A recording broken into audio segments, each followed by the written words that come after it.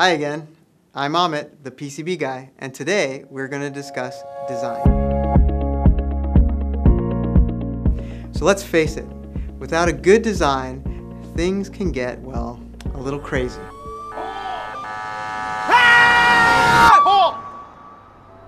I need those designs. If we don't get these boards built, we're dead. So when designing a board that might have characteristics just outside of normal parameters, it's important to talk to your PCB manufacturer from the outset. This will give you an idea of what's manufacturable and what's not.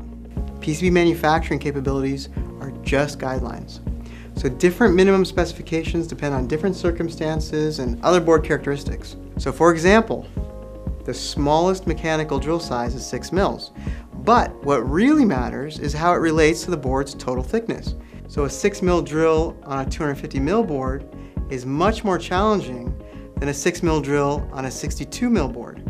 So the different minimum design rules play off one another. So the variations and combinations are virtually limitless. So typically the PCB design process looks like this.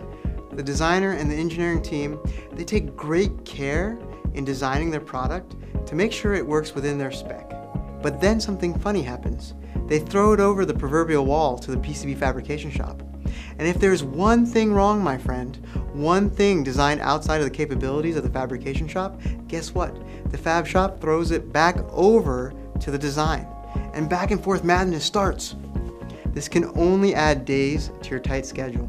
Each PCB manufacturer has different ways of manufacturing and different design rules and different guidelines based on their specific industry experience. So that one same design, if you send it to one manufacturer, might not question anything. Send the same design to the next manufacturer and they might very well question something. So what is the best time to begin communication?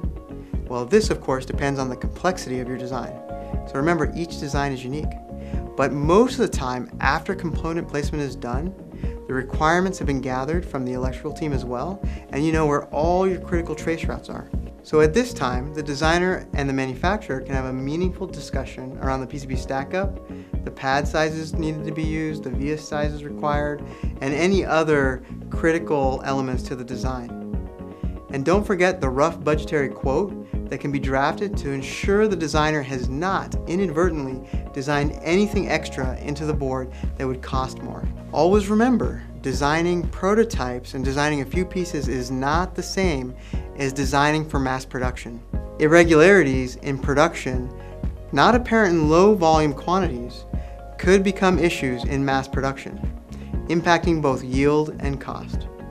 So check out our Design for PCB Assembly review to learn more about what we look for and what you should too. Don't let designing your boards drive you crazy. Connect with your PCB manufacturer and get it right the first time.